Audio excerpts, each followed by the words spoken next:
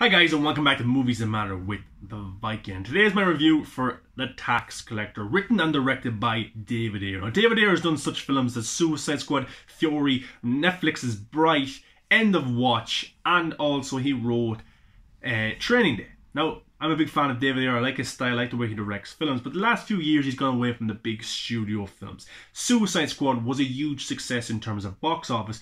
Critically, it was dumped on, and it gets a lot of hate, but we found out in the last little while that film was tampered with. A lot of scenes were cut. Warner Brothers meddled with that film a lot and really tampered with his vision, so it really wasn't a David Ayers film, and hopefully you get to see his cut of that movie. And then after that he went to Bright, and Netflix kind of let their directors do their thing. They hired them to do a job and they let them do it. But he's gone away from the big studio. He goes to more independent indie films, and that's exactly what The Tax Collector is. Now, what is it about? It's about two men who work for a big crime lord, and basically what these two men's job is to collect the tax from the local gangs and crime mobs in this area, and that's their job. They go around, they collect that money, they bring it back, and everything is done that way. Now, these two men aren't angels whatsoever.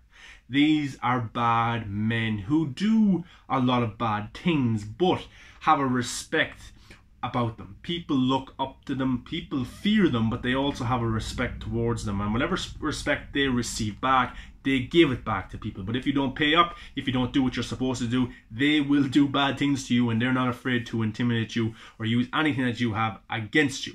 Now, who does it star? It stars Shia LaBeouf and Bobby Soto. Now, this cast is familiarly unknown. It really is. I'm not too familiar with many of the cast members. George Lopez is in the film also, but mostly the cast is a bunch of unknowns. Now, I use this example a lot. You go back to David Ayers' Suicide Squad, made a lot of money. What did the marketing do? It marketed Will Smith and Joker, two huge IPs per se, and what did people go in to see was those two, and what did they come away talking about? They talked about Margot Robbie's Harley Quinn. That was the talk of Suicide Squad in 2016. And I also used the other example of what Birds of Prey didn't do enough, is they marketed the film and they thought Harley Quinn was a big enough star to dominate the box office per se, but that wasn't the case. That film could have done with Joker returning and Will Smith returning, or one of them, and it would have propelled the performance of Margot Robbie a little bit more. It would have propelled her in as the character a little bit more, and that film would have been a little bit better financially. But I use those examples, and that's exactly what The Tax Collector does.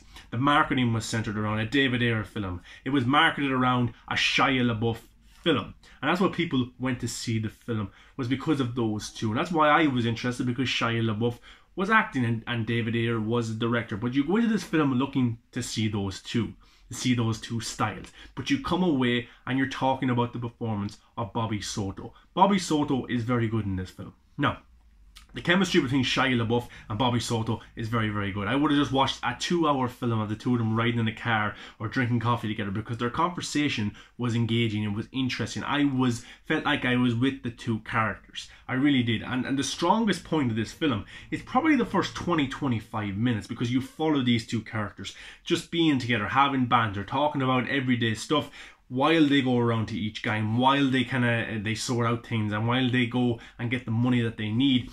And they're intimidating people, and they're bad people, but their chemistry is very, very engaging. That's probably the strongest point of the film.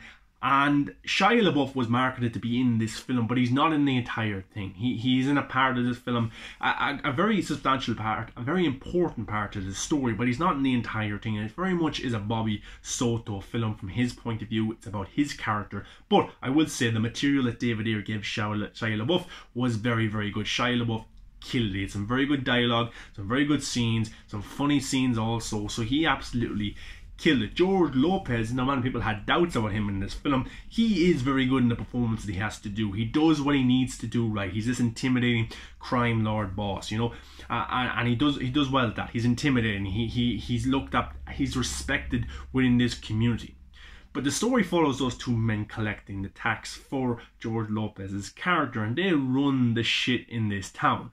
But then an enemy comes into the town. George Lopez, an old enemy that he has.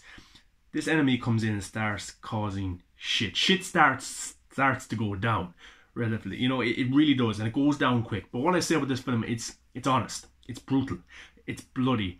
The violence interesting characters. It's not afraid to dive into this world and tell us how it really is. It definitely holds no punches. But for me, it's a very engaging, a very interesting film that I really liked. And I've seen a lot of the critics didn't like this film. I think that's more of a bias towards probably David Ayer and probably to Shia LaBeouf, because this film is actually very, very good. And the action, the way it's done, you can see that it's not a huge high budget film, but the action looks like it is a high budget film. It's done really, really well. There's one scene that's kind of a slow motion scene where there's a lot of shots going off, a lot of killing going on, and it's done really, really well. Very, very cool. Really did like it. But overall, it's a very, very good film. Shia LaBeouf kills in the performance that he has in the film, but Bobby Soto is the main star. I came away from this film wanting to see more of what Bobby Soto does. Even though I'm a huge Shia fan, a huge David fan, I came away wanting to know about his character. I really did.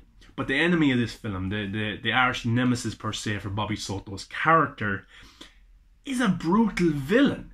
You know, you can see villains in films who do bad things, but this villain really did bad things. Now, sorry, I don't know many of the actors' names because a lot of them are unknown, a lot of them are Mexican and things like that, so I'm sorry, I don't know the actor's name, but they are badass. And even the bad guy in this film has a girlfriend or a love interest as well, and she is probably worse than him. The stuff that they do in this film is brutal, and at times it's very, very hard to look at. It's very hard to stick your stomach and watch it.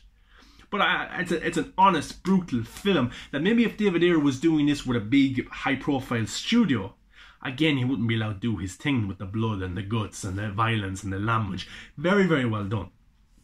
Overall, for me, this is David Ayer at his absolute best, and probably his best film since Fury. It really is. Like, Suicide Squad was tampered with. I wasn't a big fan of Bright, but this for me is a comeback for David Ayer. Even if he is getting critical reception, which is bad, I wouldn't listen to him. Definitely watch this film yourself. It's very good. I had a really good time. It's not a long film. You go in, you sit down, you're thrown into this world straight away, and there was not one instance in this film I was bored. I wasn't. I really wasn't. Bobby Soto's character is very likable. You like the environment he's in. He, at the end of the day, deep down, he's a good guy who wants to do the right thing for his family, and shit starts hitting the fan, and then you're brought into this journey with these characters. But guys, definitely check out Tax Collector, written and directed by David Ayer. If you have seen it, let me know your thoughts. I would love to hear it. If you want to follow me on Instagram, Twitter, Facebook, just go to the link in the description and come and follow me on top of the one thing we love, which is movies. Until next time, guys, Shia LaBeouf is the best actor of all time, and yes, I said it.